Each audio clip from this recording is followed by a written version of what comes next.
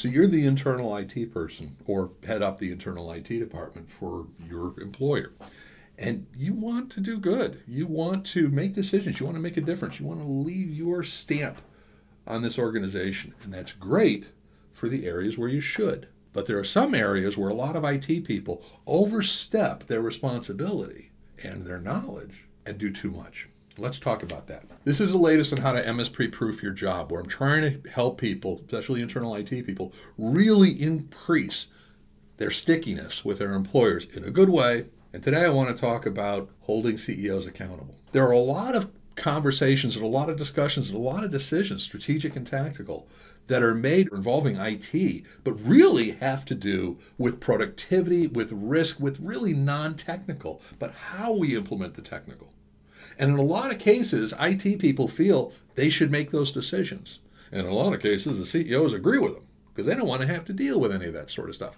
That's a mistake, and it's a mistake on several levels. It's first of all a mistake because you're allowing the CEO to essentially abdicate their responsibility for having any understanding of IT.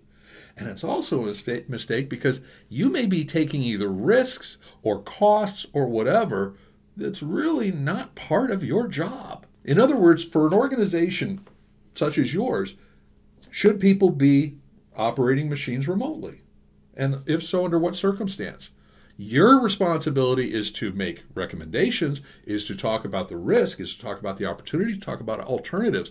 But at the end of the day, the acceptance of the risk is on the part of management. And what I mean by that is if you make the decisions, you're basically letting them off the hook that they don't have to understand. And if anything goes wrong, who are they coming for? They're coming for you.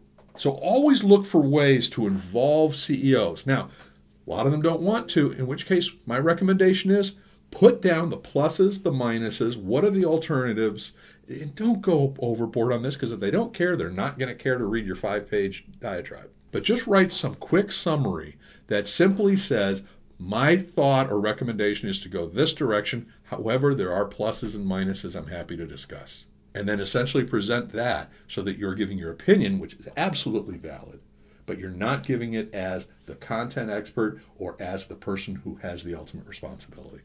It is a long, arduous journey to bring CEOs into understanding IT, but it's a critical one if you're going to be successful.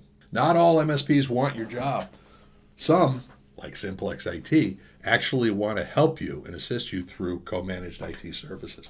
We've actually written a couple books on it, and I'd love to share one with you. Just DM me or email me, bob@simplex-it.com, and I'll send you a copy. But in the meantime, tell me what's the weirdest thing a CEO has ever tried to delegate to you? Maybe not the weirdest thing, a thing.